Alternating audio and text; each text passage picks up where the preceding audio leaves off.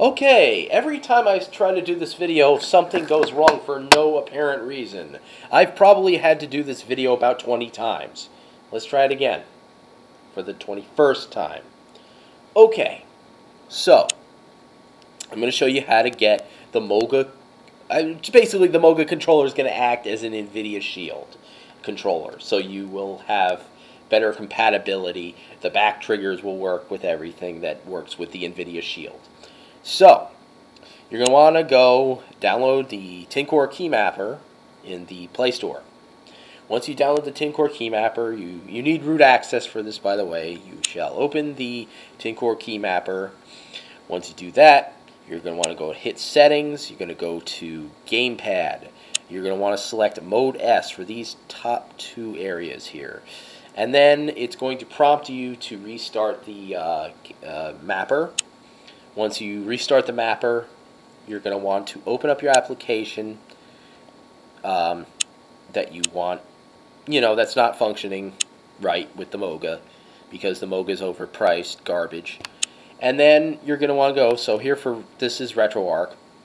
For RetroArch, I'm going to go and hit TinCore Keymapper, open it up. I already have a profile. I'm going to delete it.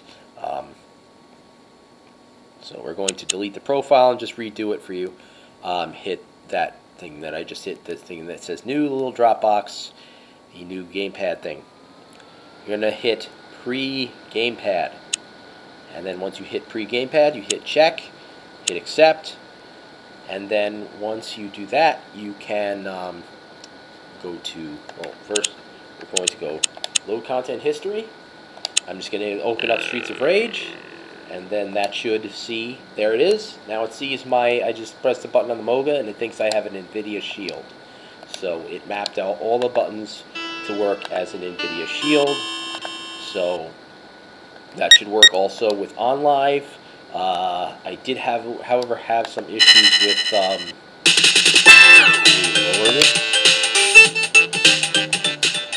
Alright, I did have some issues with,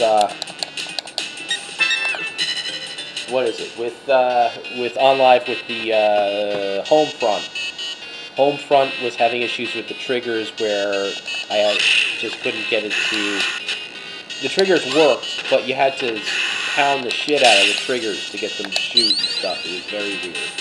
But most of the stuff really worked fine. It's just, for some reason, it didn't like the triggers. So, yeah. And it would burst fire for no reason.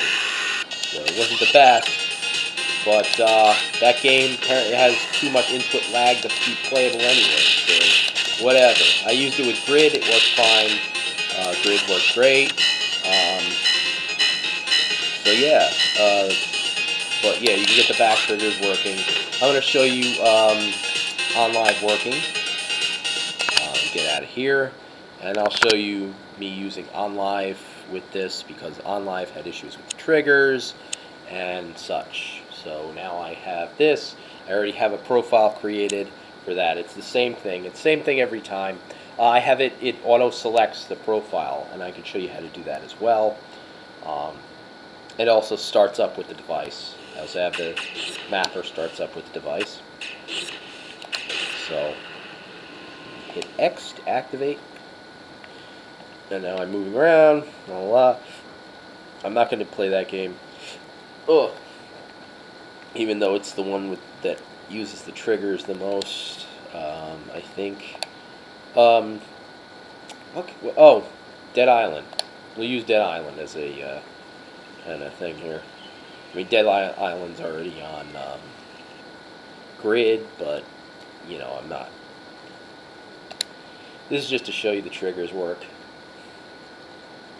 Hopefully they work properly. I don't know if it's a thing with OnLive or if it was just that game, Homefront, but it just was, every time I had to slam the trigger down to get it to fire, and it would burst fire and do weird stuff, so. But it did detect them. It just worked funny. Then again, I was using it also in console mode, and I had the nvidia Shield across the room, so maybe that had to do something to do with it, but it seemed to work fine with the triggers and everything else, so I don't think that's the case. We have Dead Island, and continue. Yep. So here we go. Here we go. I'll show you the triggers actually working. Hopefully. Hopefully they work properly. Yep, there we go. Got the back triggers are working. So yeah, there's that.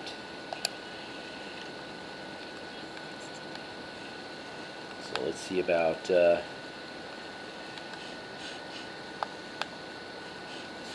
using this. See if I can kill some people. There's no zombie. Oh, there's one. There he is. Need to kill this guy.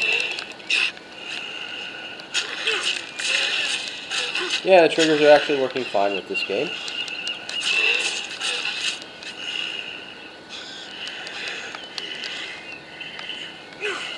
Okay.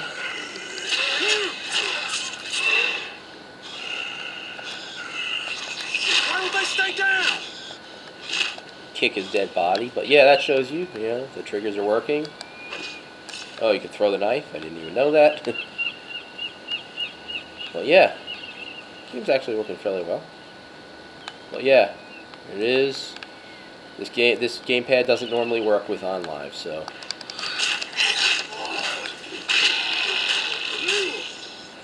That's that. That's Cloudlift, by the way. I said I was going to show something else, right? A little bit of an issue. Can't, for some reason, sometimes the home button doesn't seem to work on the. Actually, I can actually use the home button up here. The TinCore Key Mapper actually allows an overlay with like home, back, and whatever buttons. I'll show you some stuff in here. Show you. Let's see. So in here you can go to, I think it's Profile. You see Auto Profile. There's Auto Profile Download if you don't know how to make or don't feel like making a profile for a game. Mostly it's touch profiles. It will actually search for a profile and auto download it, and it will apply it on boot, so you don't have to worry about anything. So that's cool. Yeah, and there's operation. Go for operation. There is.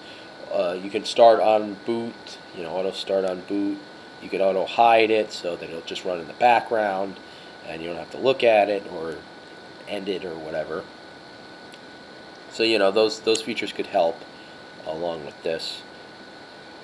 And yeah, so there's a lot of cool stuff in this mapper too. There's like you can instead, if you know the rotation app, the ultimate rotation control, you can actually use this to rotate the screen instead of having a separate app for that. So this will actually do that. So yeah, you exit out of there, and yeah, so there it goes.